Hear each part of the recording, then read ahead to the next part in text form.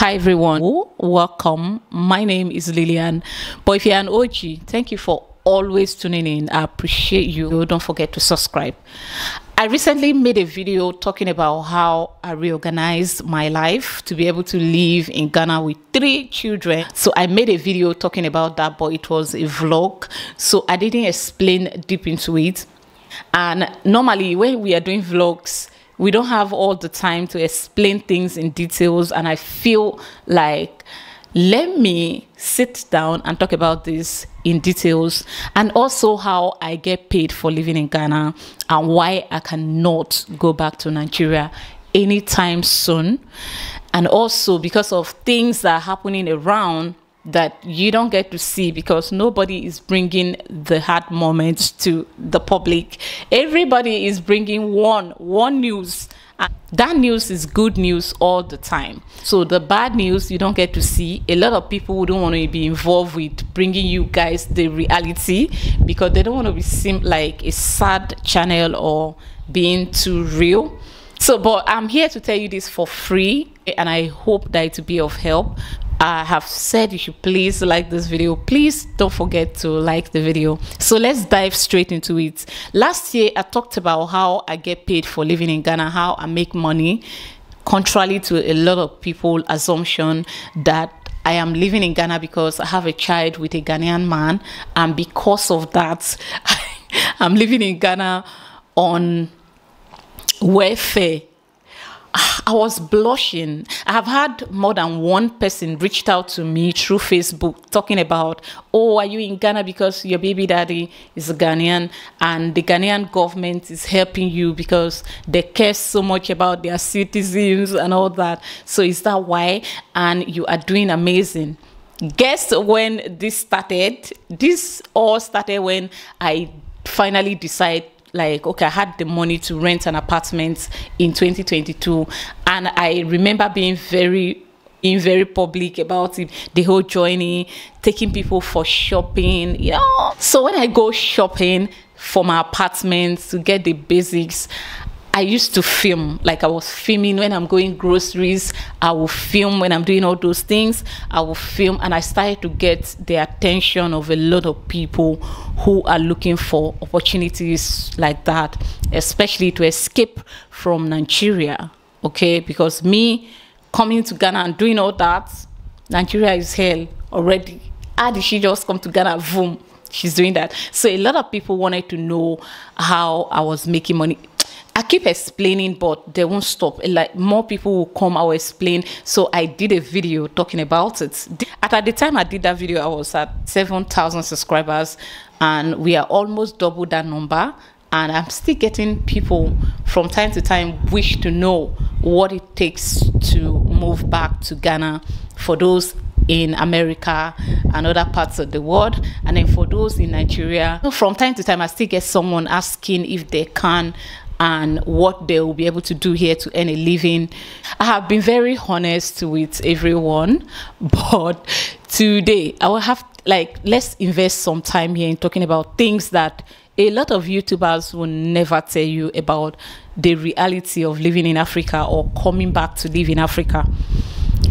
We are always in a hurry to pick up our cameras and microphone to go interview people who recently just moved to Africa, precisely to Ghana. For those of us that vlogs about Ghana, around Ghana and everything beautiful Ghana, like for those of us that vlogs about Ghana. But we've never seen any of us pick up a camera to return back to go update, you know, go check on these people that you have interviewed to know how they are doing.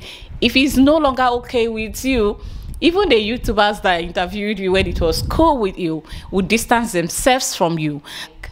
What really inspired me to talk about this is the fact that Vaughn talked about she and her husband wanting to go back to America to work and continue to invest here in Africa, in Ghana. Last year of November, when I went to interview Vaughn, she was certain that she and her husband are not going to America again. They are good. They are going to be in Ghana. And they had a lot of things going on for them, a lot of businesses. They already started, you know, different things.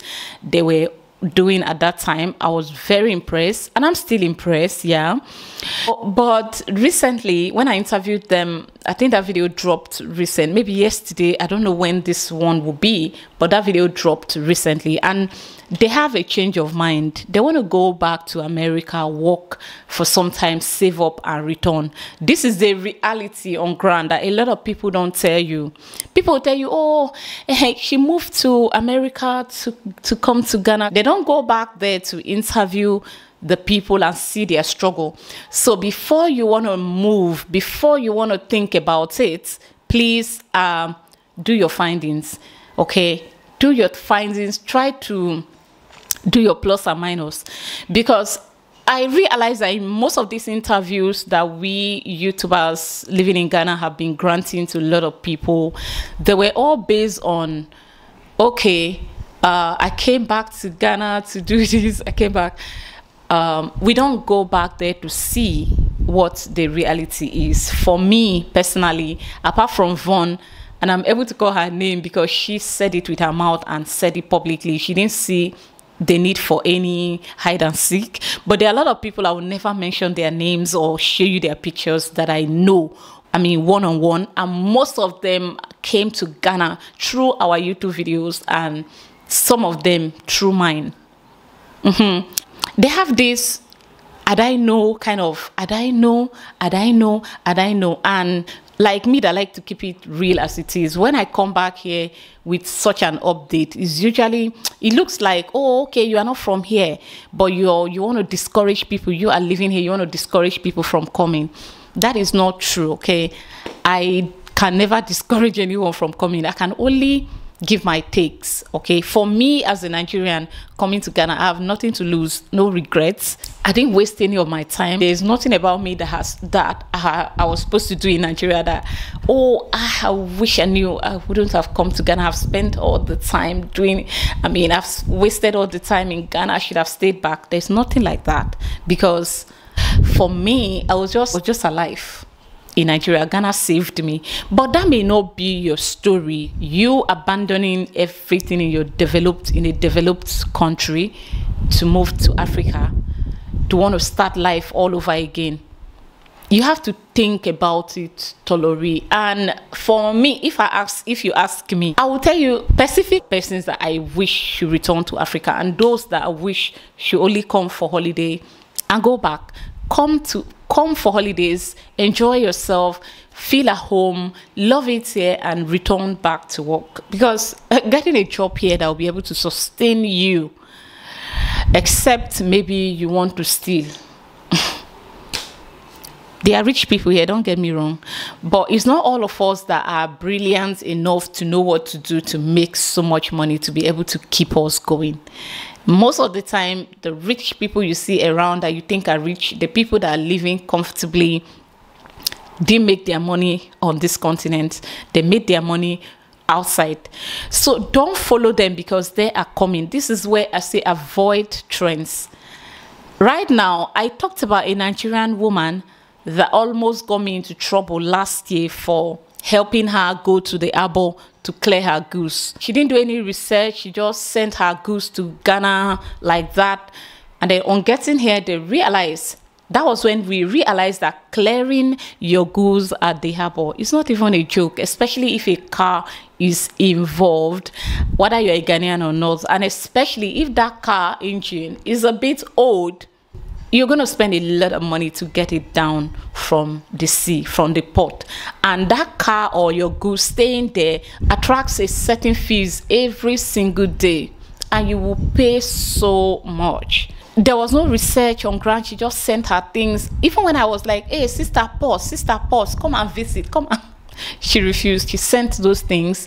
And those things, as you and I are speaking right now, the agent that I link up to the woman is, she just didn't want to, she just don't know what to do. Because she have seen that I honestly didn't have a hand in blocking the goods from being cleared, she is dealing with a lot of things behind the scenes, like it's affecting her business, because this woman's goods are there at the harbor blocking every chance of a lot of things. These goods are still at the harbor right now, and it's going to get to a time where the government will have no choice but to seize it, because these goods already are becoming liability and occupying space and affecting a lot of people's life in a very negative way, including the owner, to get it. So before you take any decision, do your research. Why the lady changed her mind not to clear those goods is not because suddenly Ghana is no longer lovable and a happy place to live. It's because the cost of clearing the goods alone made her feel like, okay, plus or minus, if I put in that money, I can buy. You even spend less to get those goods. Now they are there blocking other people's chances of doing business and also moving. This is just one of them. Like, there are a lot of people that are, oh, I wish I knew. But I said it, just that I'm like one against millions. Like me coming out to tell you, do your research well before you move. And then millions of others telling you, move. I will start to look like the controversial one, the unhappy one, the saddest among them. Now, we have to go back and look at it like this. YouTubers that inspired some people to come to Ghana are no longer living here. They all went back. The likes of Vanessa Kambi, a Champong family. There's this Kenyan lady, Ondiro Oganga. I think I watched one of her videos where she said she's leaving Ghana. These people are relocating to the West. See, the only set of people I will highly recommend move back to Ghana is the elderly. If you are retired in the US and you are still living there and spending monies that you have made before retirement, and the cost of living is still the same as when you were working and earning money, but now you are no longer working, you are spending the one you have saved, and you are still spending the same amount, I will highly recommend you find your way to Africa if you are that person that have always wanted to relocate to any part of Africa, be it Ghana, Nigeria, anywhere you want to go.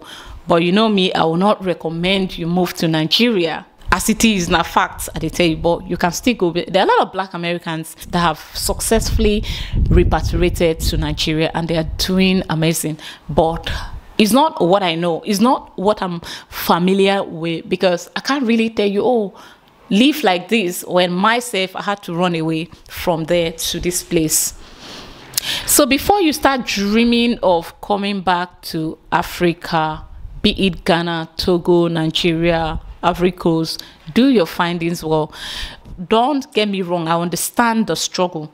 You are working, end of the month, that money is barely enough, or is just enough for you to pay your bills, pay your medical insurance, pay your electricity bill, pay your internet bill, pay your apartment, pay your rent or mortgage for those on mortgage, pay your different bills, and then at the end of the day you have like maybe $100 remaining.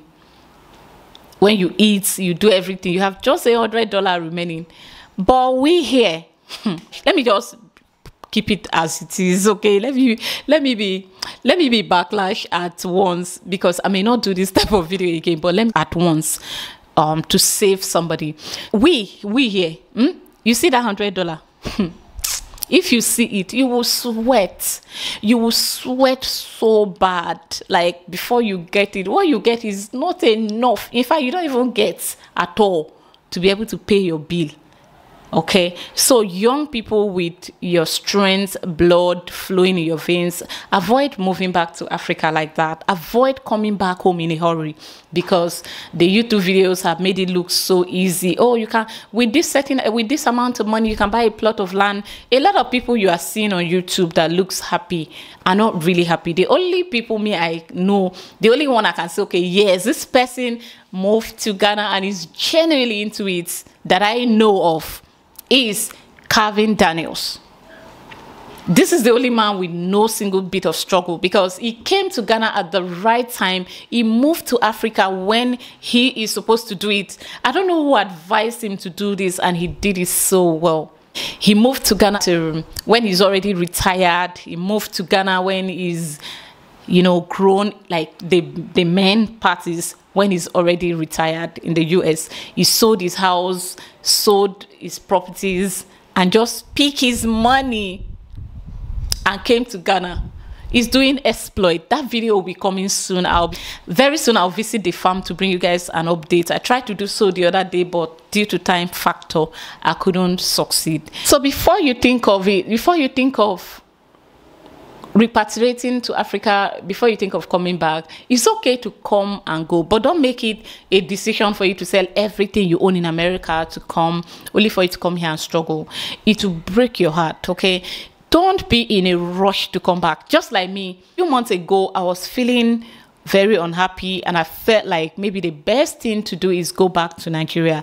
And that is because I was paying exorbitant bills. Like, a lot of people will never relate to my struggle because you don't have a child that cannot walk on her own. You don't have a child that cannot physically fit into the society. You will never know this, how difficult it is. It's easy. Send them to government school. You don't know everything around there, like how difficult that decision is for me. So my kids have been in a private school and it has been killing me. I didn't know anyone. So I have been sending them to a school where at the end of the day, every 3 months, I pay as much as, and it takes away the joy in my body. It takes away everything from me, because all that I ever make, I became like it, to the point that I even came out to seek for help to get that. So it was that difficult, like, it was so difficult that I started thinking of returning to Nigeria, because there is no school in my place like of this category that would take me this much money to send my kids to. So I felt like, okay, maybe going back. But quickly I snapped out of that imagination, because that is vivid imagination. I snapped out of it and I asked myself, when I was in Nigeria, what did I do in my life? Did I even have any money to even pay anything? To the point that I was, okay, I'm paying too much. So plus and minus, I looked at it like, okay, I'm in Ghana, I'm spending so much, but if I didn't have that money, will I even spend it? No. So I made it here and I spent it. So why do I feel like it's time to go home? Go home and do what? And be broke again? And not have that little go home and not have at all, just because it's cheaper to live there. So what I did, now I'm going to teach you what I did. Let me tell you what I did. I reorganized my life instead of moving back to Nigeria. And this is how I did it. First thing, I moved from a beautiful apartment to this place. I'm paying the same amount, okay? But that one has a way of putting pressure. The price of living there, physical price, was not even a problem. But I mean, living there and constantly paying bills that you ordinarily could not pay. Like, I was just living and the pressure was on me. So the first decision I took is move from there to a more peaceful place, a more calmer environment, where the noise is less. It gives me a lot of money in terms of a lot of things like water. Here I get water, pay water bill, but not compared to what I pay living at the other apartment, because I was paying for my kids. I was paying water bill for my kids and for myself. So if I'm to pay water bill of 100 cedis, I'll pay like 200. So I put all of those things together and I said, okay, it's time to move. And I moved. One way, I reorganized my life to be able to breathe. The second way, and the most important one, is changing my kids' school.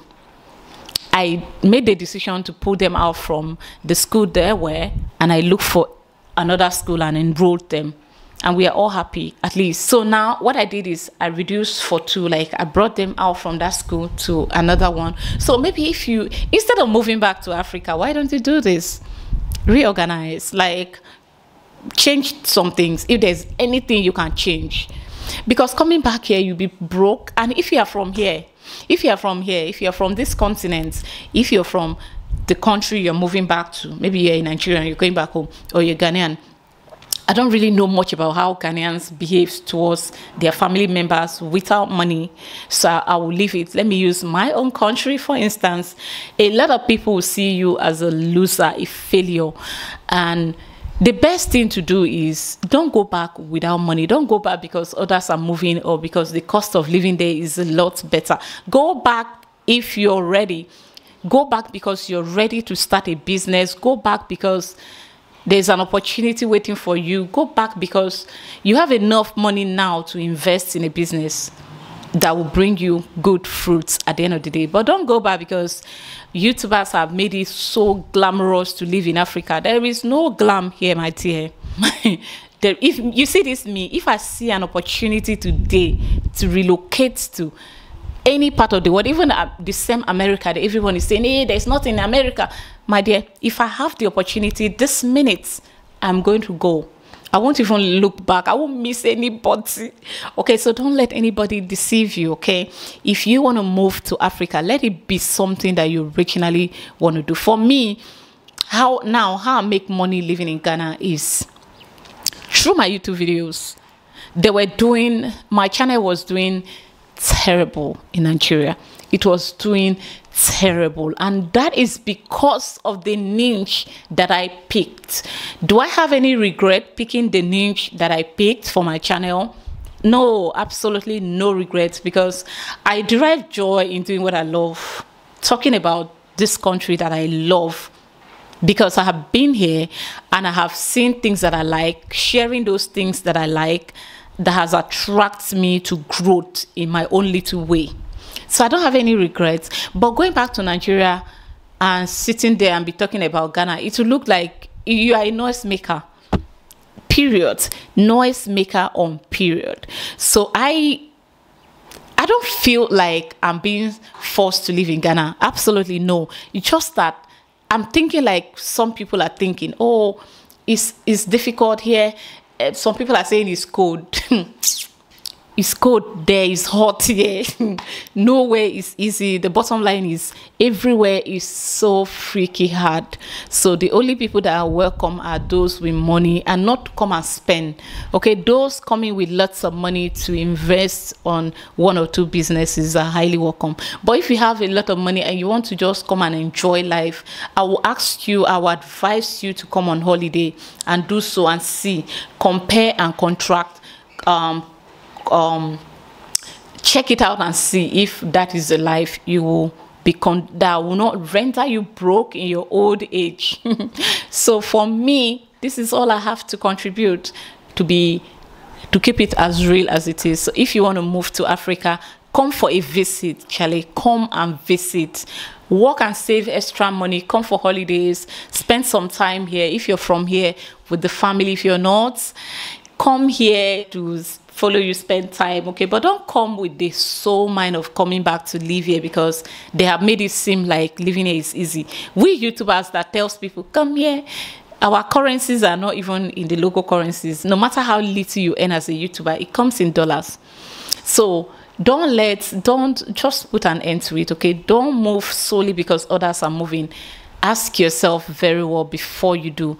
But for those grannies and grandpas and those that have made, if you are retired, please, you're welcome to Africa. But if you have not been retired, you're still working, please stay back and work, okay?